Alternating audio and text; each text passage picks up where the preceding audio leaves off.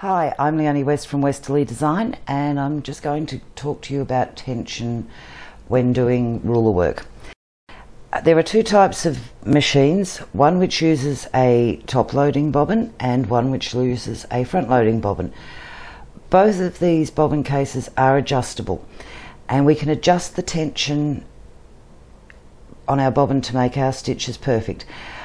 Tension is not something to be frightened of. It's very easy to adjust your tensions, and if you're worried about adjusting tensions and getting back to where your machine is set to, then it's a good idea to have two bobbin cases, one for doing your ruler work and free motion quilting and one that you use for your standard sewing. But it is a really good thing to learn how to adjust the tension. When we're sewing, our bobbin tension is the one that is the most important to start with. So if I change my threads, I will then need to change the bobbin tension. Once I've got the bobbin tension correct, then I will adjust the top tension to work correctly with the bobbin tension. But unless the bobbin tension is correct in the first place, I can keep adjusting the top tension and not get it right because the bobbin tension is wrong. I'm going to show you the front loading bobbin first. This is a front loading bobbin, and we want our thread to move freely through that bobbin. This is quite tight. I've tightened this up to show you how tight it is. I'm going to lift the thread up. I want the bobbin to stand up but stay in my hand with the thread running. So if you look at this one, it's lifting the bobbin case from my hand, which is telling me that that tension is way too tight.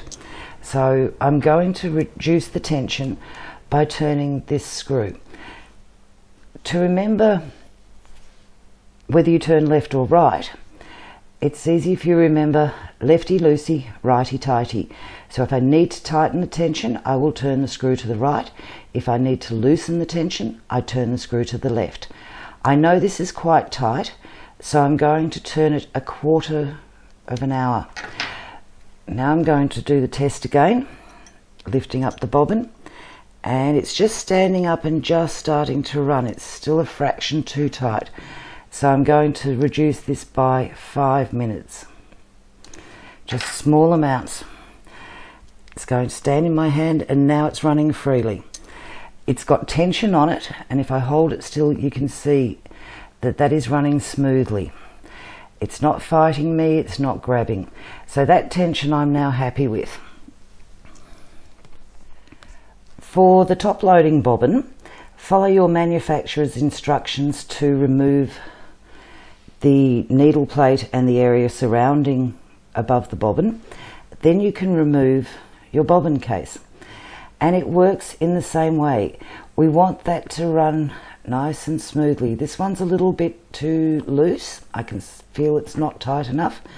We have a screw in here, and I'm going to turn this by a 5-minute increment.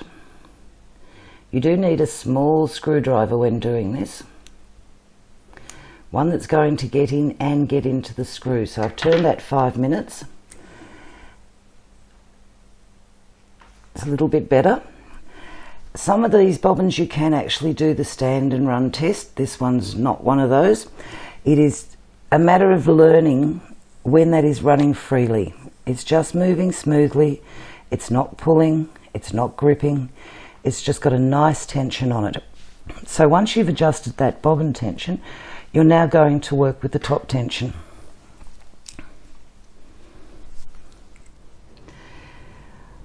I've set the bobbin tension and I've set the top tension to correct.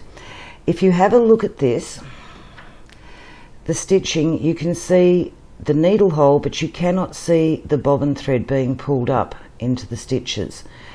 When I come to the point at the top end, I have a perfect point. I don't have the stitches being pulled into here, which we call eyelashing, when the bobbin thread is pulled up, and that's telling me that the top tension is too tight. When I do the circle here, my circle's formed all its stitches. Once I've looked at the top stitch and checked out how it looks, I then like to turn over my fabric and have a look at the back.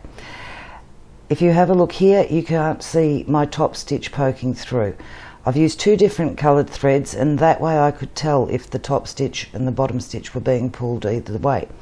When I get to the end, I've got a perfectly formed point and a perfectly formed point here. I'm not having eyelashing at the bottom. That's telling me that the top tension and the bobbin tension are balanced. I'm just going to sew one line of stitches. This is with the tension correct, and then I'm going to move across and I'm going to sew another line where I'm going to lower my tension way down.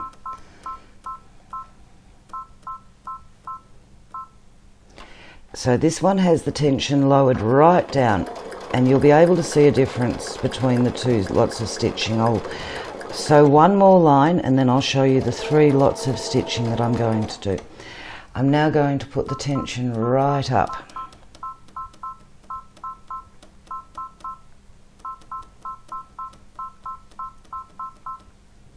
Which is a fair way on this machine. Okay, I'll do one more line here. And this is a good practice test to learn what your machine is doing. Now I'm going to turn that one around, and this is the first row of stitches that we sewed. If you have a look at here, my needle marks are all you can see in here. You cannot see my bobbin thread being brought up. In this one here where I loosened the tension right off, if you have a look at it, I can actually pull these stitches. They're too loose. If I do that with this, they're not moving, they're staying where they should.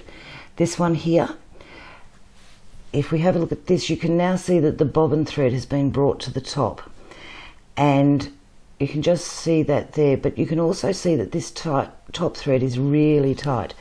If you feel it, this one feels quite sharp. This is soft and this is just feeling nice. I'm going to flip this piece of fabric over. I'll just remove it from the machine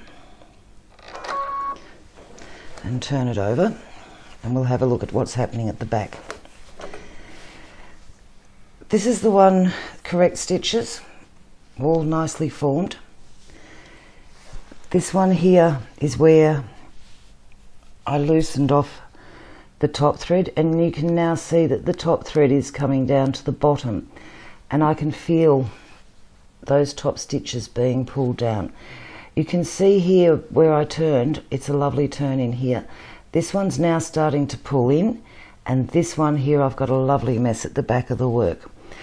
If your thread is pulling tight, it tells you that the top tension is too tight, and therefore you need to loosen that tension. If the thread is loose and gathered, as in this one here, it's telling me that my top tension is too loose and I need to tighten it. And that's really all I need to know to get those tensions correct. Remember, every time that you change your threads in the top, you will need to change your top tension. If you are using the same thread in the bobbin, you won't need to adjust that. But when you do change the thread in the bobbin, you'll need to adjust the bobbin tension. Adjust the bobbin tension first, then start adjusting the top tension. I have the foot set in this position for doing my ruler work, and I'm getting beautifully formed stitches. I don't have any skip stitches or anything. I can do circles. I can go up and down. I can also raise my foot. I'll just bring the needle up and I will raise the foot a little bit, and I will sew some more with the foot in a higher position. I'm still going to get properly formed stitches. I can still sew circles. I'm not having any skip stitches, and I'll do one more, which I will remove the foot totally and sew without a foot on the machine. when I first began quilting 40 something years ago, we didn't have free motion quilt settings, or rule of feet, or darning feet, or free motion feet. And to free motion quilt, how I began quilting, and if you remember, when you may have heard me say before, when I started quilting there wasn't a patchwork shop in Australia, and we didn't have very many books, and there weren't any magazines. So what we learnt ourselves, and from the small amount of information we could get from overseas. So I quilted without a foot. Now, we do not recommend that you do this. There is no foot to help prevent your fingers from going underneath that needle, but as you can see, I can still free motion quilt, I can still get beautiful stitches, I can still work circles. The fabric does pop up and down as we're doing this because it's not being secured in place, but I am still not getting any skip stitches. So as long as your tensions are correct, you should not have skip stitches when using our ruler foot. And as they say, do not try this at home, but this is free motion quilting without any foot.